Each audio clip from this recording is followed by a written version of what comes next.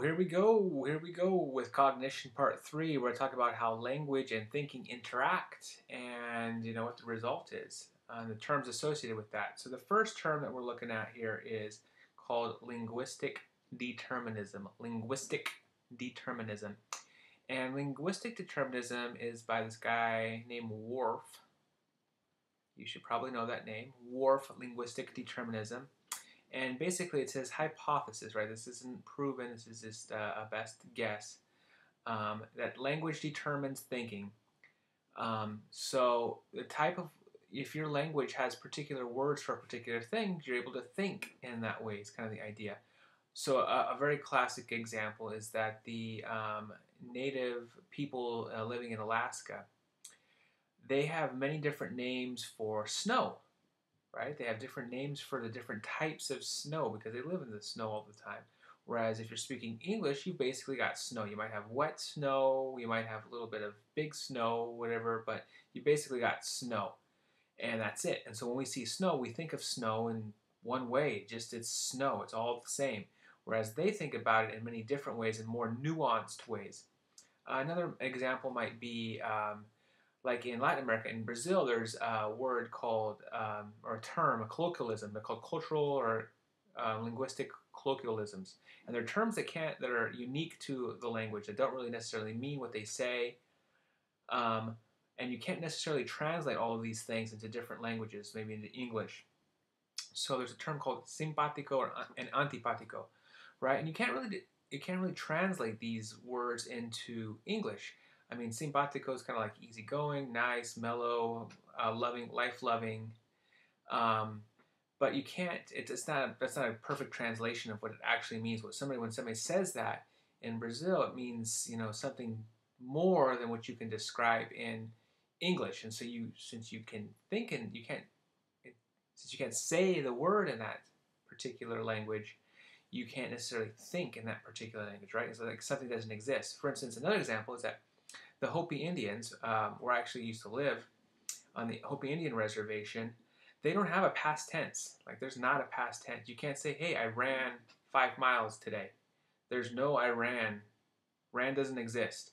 There's no I shopped at the store yesterday. I mean, there's no ed. There's nothing. There's no past tense. I mean, it's hard for people who speak English in most languages to think about that, but there's no such thing as the past tense. And so it's kind of hard, relatively speaking, to think about in the past, right? Because they're talking about the moment and living in the moment, and that's how they live their lives. So that's this idea of linguistic determinism. It's just basically this idea. There's also it's a hypothesis, like I mentioned. It's not proven. There's actually some studies and some people who are criticizing this, and like right now, it's actually current research as I'm speaking about this and kind of criticizing this. But it's got the most historical support behind it. But we'll see. Time will tell whether or not it hangs in there. All right, the next two words kind of go together: detonation and connotation. Detonation and connotation. Denotation, sorry, and connotation. So denotation is the dictionary definition of the word. It's like exactly, explicitly what it means. And the connotation is like the secondary meaning, or like what its emotional meaning or contextual meaning is. So, for instance, like here in California, if I say, "Hey, you got a new pair of kicks," if I'm talking about kicks, and you're not from California, I don't know if they use this in other parts of the country, but kids around where I'm at say this. You are talking about shoes, right? You're talking about a new pair of shoes, and if somebody who doesn't, so when we think about kicks, we're thinking about shoes, and that would be a connotation here. And so, that influences what we're thinking about, depending on what we mean by the word. And so, the connotation is the more secondary, the more contextual meaning of what we're talking about here. All right, the next thing we need to talk about is how language influences how we think.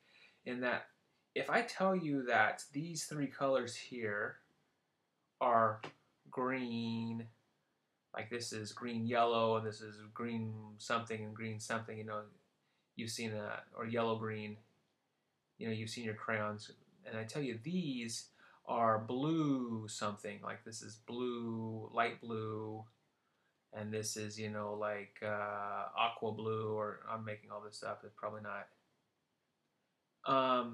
Whatever. If when we actually look at this, all of these are exactly like the same difference between colors between them. So like if you're using some computer program, you might say, I'm going to increase the yellowness of it by 0.2 or whatever. This is 0.2, this is 0.2. They're all the same difference in changing of color.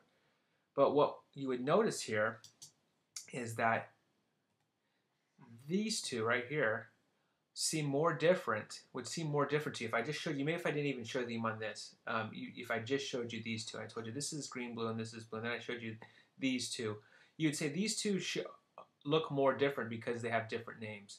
And so the name, the language, influences how we think about it, if that makes sense.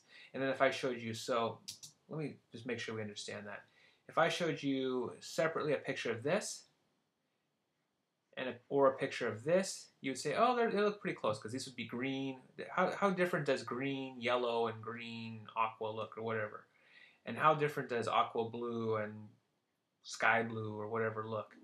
And you say, okay, they look such and such. You know, on a scale of 1 to 10, how different are they? And you might say, you know, 3. Well, if I showed you another picture and said, look at these, how different is green, blue from this? Almost everybody in researches show is going to say a bigger difference between these because the names are different. So nothing's, the physical differences between the two are different. I could show you all these colors and the differences between them, but the name difference is going to cause you to think that there's a bigger difference between the colors. So the language is influencing how you think. Another example of, you know, language influencing how you think, if two cities are perceived to be in different countries or different states, if you're in the United States, they're perceived to be farther away from each other than they actually are because they're, you know, the language of where they're at changes. So here in California, right, we have a huge state. So everything, you know, we drive 7 hours to go somewhere, and it doesn't necessarily seem like that long of a distance. Whereas if you're on the East Coast in the New England area, you might drive 7 hours and go across 10 states, and you don't.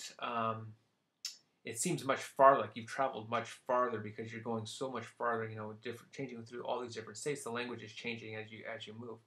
So our language influences how we think in that way as well.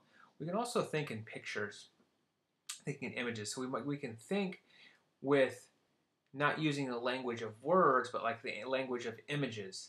And so I have a couple pictures here, right? This is Lolo Jones, former Olympian hurdler.